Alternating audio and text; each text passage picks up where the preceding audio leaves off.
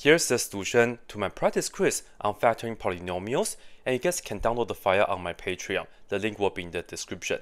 We have a total of 5 questions, and make sure you guys time yourself 20 minutes when you try the questions. For the first one, we have 2x squared minus x minus 15. This is a quadratic trinomial. We factor this by the tic-tac-toe. And then we ask ourselves, what times 12 give us 2x squared? Well, 2x and x. Now for the negative 15, we may have to try a little bit, right? Like 3, negative 5, and then it depends on where you put the numbers as well. I will tell you the correct numbers that we are going to use is negative 3 and positive 5. And we are going to put positive 5 here and negative 3 here. Because 2x times negative 3 gives us negative 6. 5 times x gives us 5x. Together, we do end up with negative x, so it checks. Then we can see the answer for this is just 2x plus 5. Make sure you go across when you write down the answer. And then the other factor is x minus 3. And then we are done. Now for number 2, we have x to the fourth power minus 81. So we have two terms, and they don't have common factors. We notice that this is the difference of two squares. When we look at it like this, x to the fourth power, look at it as something squared, and then the 81, also look at it as something squared. Can we do this? Yes, because x to the fourth power is x squared and then squared. 81 is the same as 9 squared. Now, let me remind you guys the formula for factoring a difference of two squares. That is a squared minus b squared gives us a minus b times a plus b. And then we use the formula. We are going to get, this is the a, this is the b. So first we have x squared minus 9, and then we multiply by this plus that. Okay, are we done? No. This right here can be further factored because you can look at this as x squared, and then 9 is the same as 3 squared. So really, the first part is x minus 3 times x plus 3. We can use this formula to factor this right here again. How about for this right here though? Well, x squared plus 9, a sum of two squares, it's not factorable with real numbers. So if you're just dealing with real numbers, you can just keep it, and we are just going to keep it for this video, for this quiz. That's it.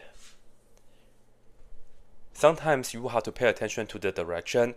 If you have to use imaginary number to factor it, then you will continue. But that will be for later on. So just in case if you would like to see, this right here can be factored as 3x minus 3i times x plus 3i. But that will be for later, so don't have to worry about this yet. Now, number 3. It kind of looks similar to number 2, right? But here we have x to the fourth power minus 81x squared. Because we have this x squared, we can actually factor a common factor. That is, we can first take out x squared, because this has x to the fourth power, right? So when we take this, we took out 2 of the x's, right, x squared, so we will have x squared left. You can also think about this as x to the fourth power divided by x squared, and we still get x squared. This right here, we took that out already, so we have minus 81. This is x squared. This is a difference of two squares, x squared minus 9 squared, so we can factor this right here and get x minus 9 times x plus 9. Just kidding. Plus 9. And then we're done. Number 4. Notice we have 4 terms. So to factor this, we are going to do it by grouping the first 2 and then the last 2. And make sure you draw underlines. Do not put down parentheses right here. It changes everything if you just add a parenthesis here, because you will have to distribute the negative. That's not correct. So underlines. So right here, x to the third minus 5x squared, we can take out x squared. and then we will get x minus 5. Now for these right here, it's a little bit trickier. Here we have a minus. Whatever this sign is, go ahead and write it down. It's a minus, just write it down. Now look at the numbers, 4 and 20. We can factor out a common number 4, right? So what we are really factoring out is negative 4. Be really careful with that. Now we are going to put down parentheses. Originally, this term is negative 4x.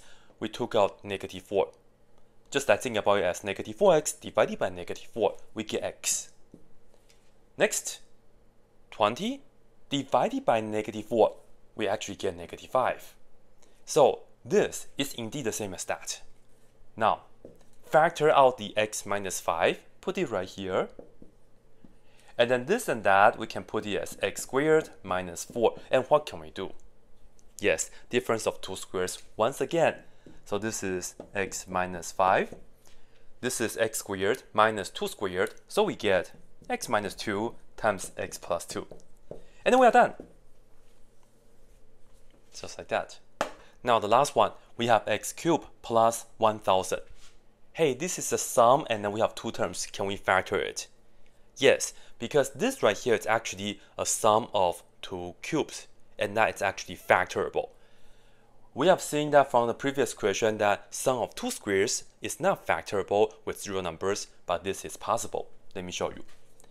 Firstly though, we look at this as just x to the third power plus the 1000 is what to the third power? The answer for that is 10, right? 3 zeros, so we have 10 to the third power. Now, we are going to remember our formula for factoring a sum of two cubes, and that is a cubed plus b cubed is equal to a plus b times a squared minus ab, and then plus b squared. This right here, do not continue, just keep it like that, and that's why the formula stops right here. This is not factorable. So a is the x, b is the 10. So first we have a plus b, so it's x plus 10.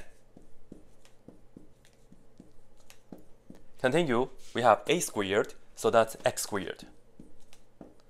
And then minus ab, so that's a times b, right? X times 10, which is just 10x. And lastly, we have to add b squared. So we put plus 10 squared is 100. So I'm just going to write down 100 here.